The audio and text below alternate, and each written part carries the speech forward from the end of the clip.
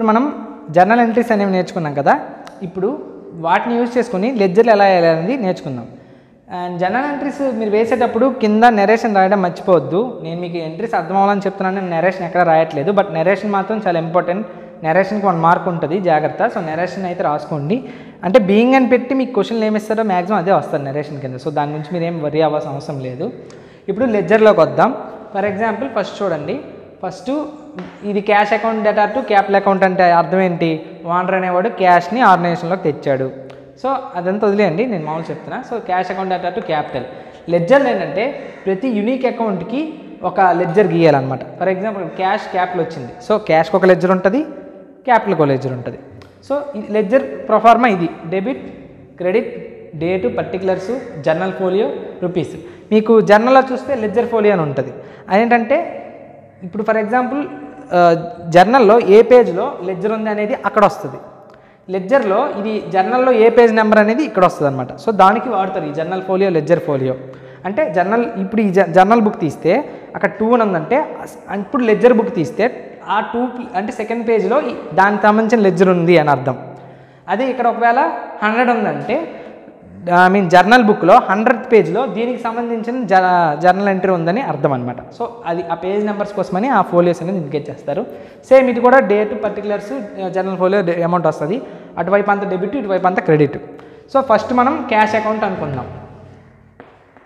So చెప్పాను కదా ప్రతి దానికి ఇండివిజువల్గా లెడ్జర్ వస్తుంది. సో అలాగే ఇక్కడ capital account.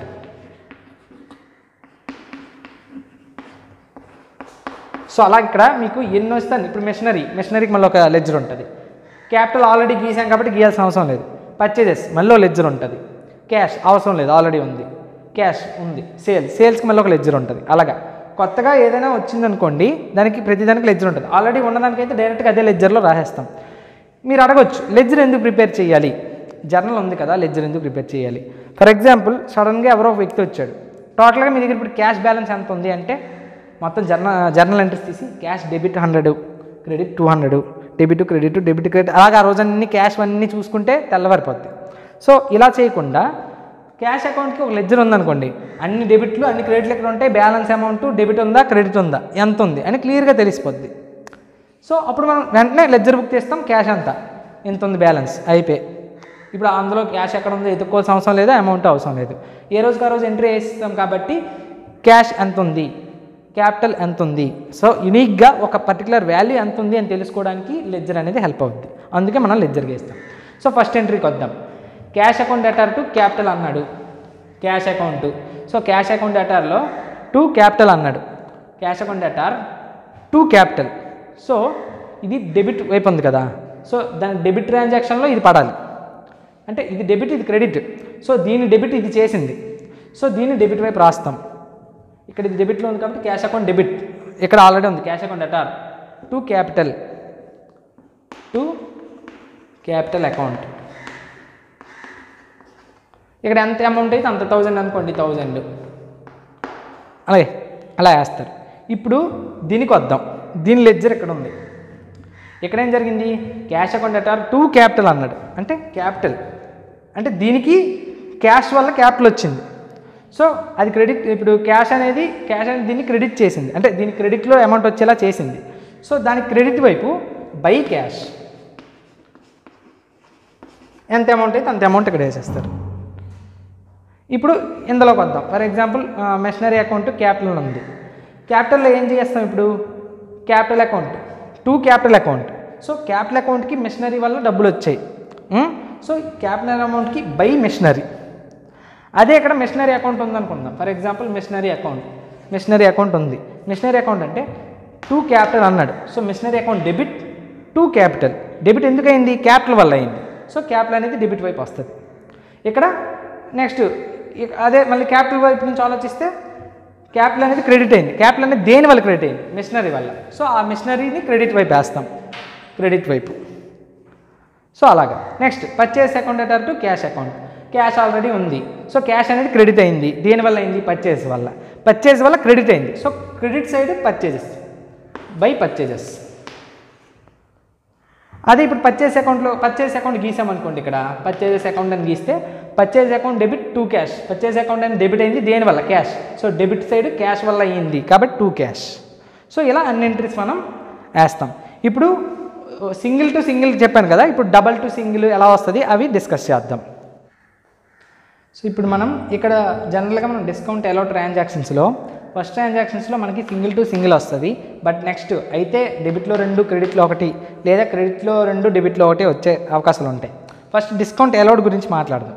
So first Ramesh అనే వ్యక్తి మనం రమేష్ అనే వ్యక్తికి గూడ్స్ ఇస్తాం డేటా క్రెడిట్ బేసిస్ మీద. సో అతను మనకు డెటార్ అవుతాడు. ఆ జర్నల్ ఎంట్రీ ఎలా వస్తుందో నేను ఆల్రెడీ చెప్పాను మీకు. తర్వాత అదే రమేష్ మనకు పే చేయడానికి వస్తాడు. సో పే చేసినప్పుడు మొత్తం రమేష్ అకౌంట్ని మనం క్రెడిట్ చేయాలని ఇందాక చెప్పాం, గుర్తుందా? ఇక్కడ ఎంత డెబిట్ ఉంటే రమేష్కి ఇక్కడ అంతే క్రెడిట్ చేయాలి అని చెప్పా. ఇది ఎందుకో మీకు ఇప్పుడు అర్థమవుతుంది చూడండి. నెక్స్ట్ ఎంట్రీకి మీకు ఎంట్రీ ఇందాకే చెప్పా. క్యాష్ 2900 ఇస్తాడు. డిస్కౌంట్ ఎలా అనేది మనకు లాస్ కాబట్టి అది డెబిట్ వైపు వస్తుంది 100 రూపీస్. టోటల్ మీకు 3000 వస్తుందని. ఇప్పుడు చూడండి, ఇప్పుడు మొత్తం మనకి ఇక్కడ Ramesh, sales, cash, discount, Ramesh. So Ramesh, cash, discount గురించి మాట్లాడదాం. సేల్స్ గురించి వదిలేద్దాం. సో 3 అకౌంట్స్ వేస్తున్నా. ఫస్ట్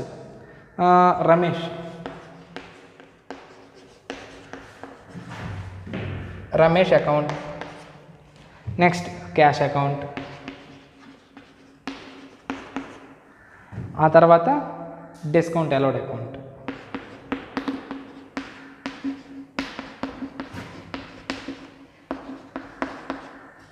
సో ఇప్పుడు 3 లెడ్జర్లు ఉన్నాయి మనకి. ఇక్కడ రాస్తానండి.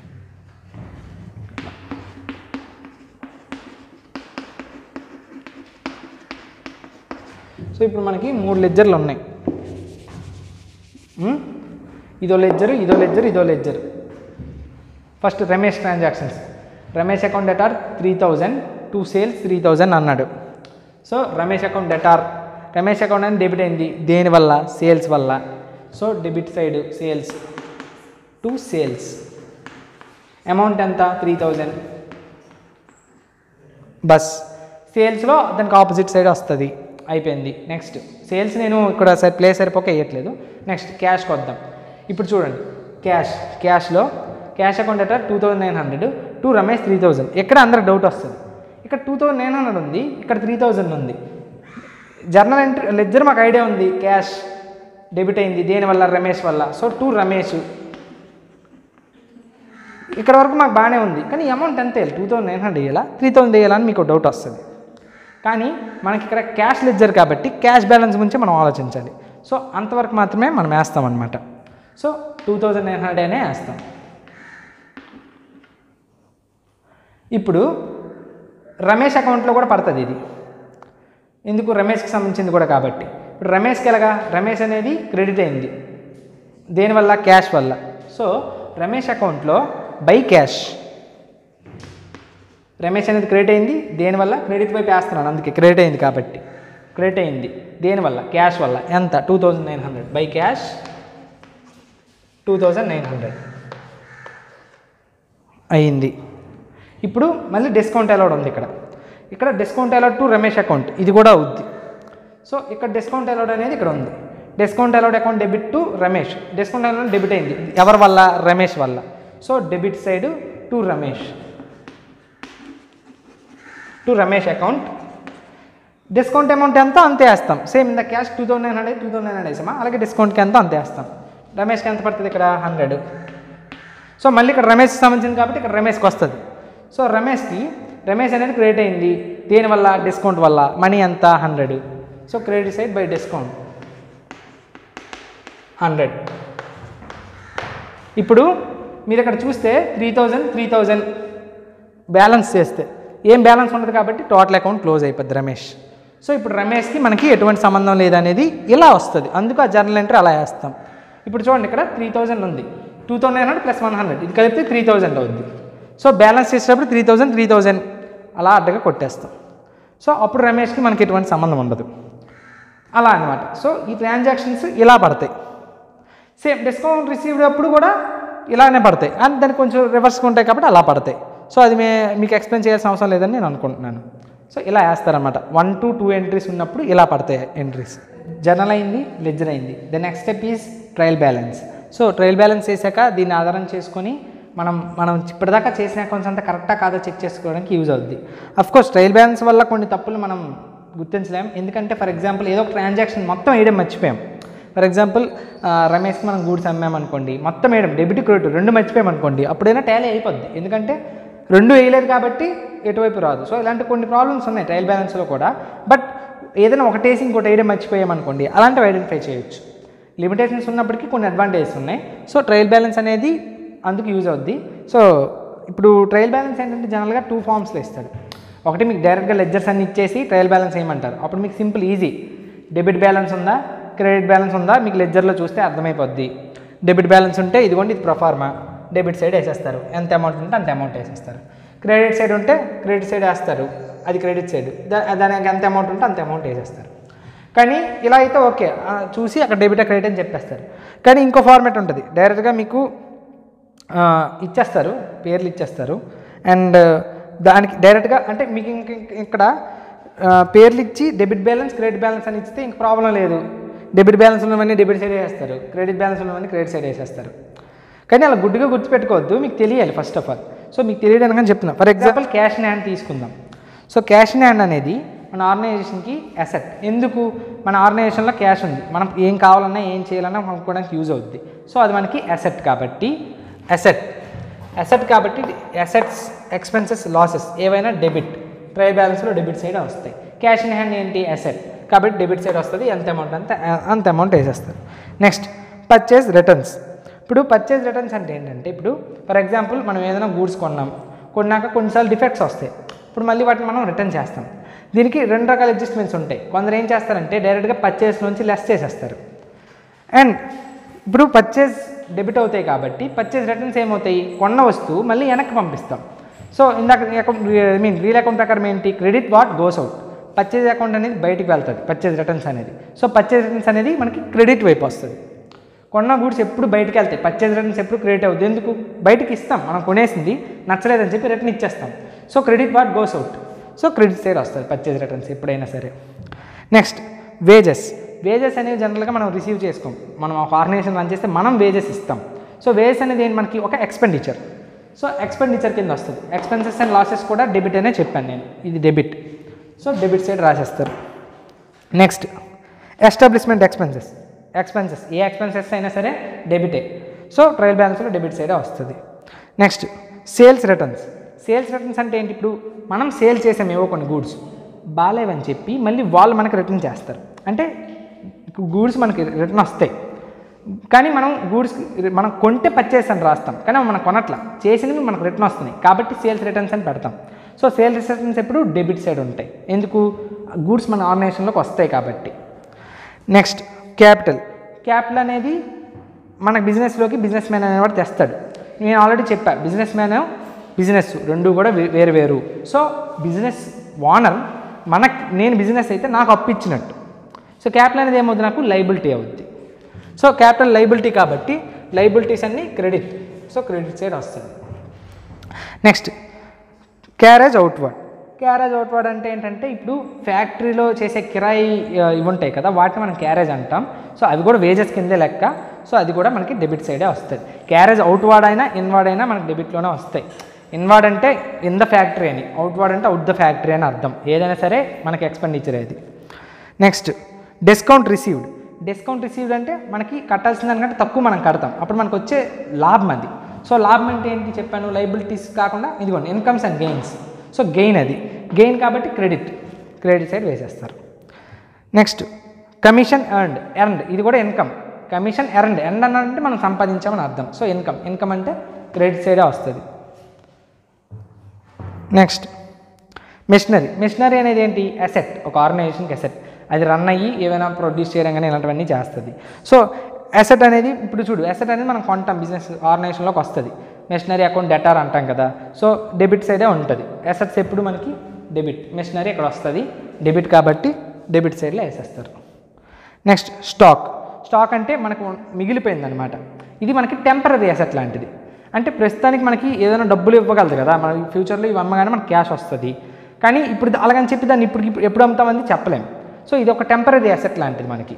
సో ఇదేంటంటే మనకి ఇప్పుడు ఈ స్టాకు, మళ్ళీ ఈ స్టాక్లో ఓపెనింగ్ ఉంటుంది, క్లోజింగ్ ఉంటుంది. ప్రతి ఓపెనింగ్ స్టాక్ అని క్లోజింగ్ స్టాక్ అని అలా అలా ఉంటాయి అన్నమాట. సో ఇప్పుడు ఈ స్టాక్ అనేది మనకి అసెట్.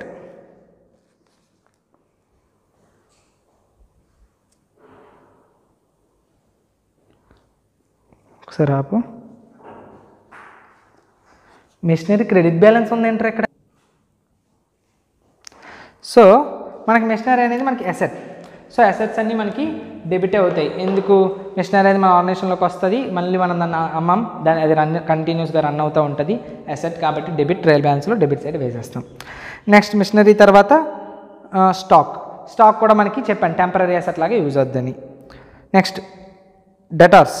స్టాక్ అనేది మనకి టెంపరీ అసెట్ లాగా ఉంటుంది కాబట్టి అది కూడా అసెట్టే, సో డెబిట్ వస్తుంది. Next debtors. డెటార్స్ అంటే మన ఫ్యూచర్లో వాళ్ళ నుంచి మనీ వస్తుంది, మనకు వాళ్ళు ఇవ్వాల్సిన వాళ్ళు. సో మనకు వాళ్ళు అసెట్ లాగా అనమాట. రేపొద్దున వాళ్ళ నుంచి మనకు క్యాష్ వస్తుంది కదా, సో వాళ్ళ అసెట్స్. క్రెడిటార్స్. క్రెడిటార్స్ అంటే మనం వాళ్ళకి ఇవ్వాలి, అంటే అది మనకు లైబిలిటీ. సో లైబిలిటీస్ సైడ్ వస్తుంది అది, సో క్రెడిట్లో రాస్తారు ట్రయల్ బ్యాలెన్స్లో. Next sales.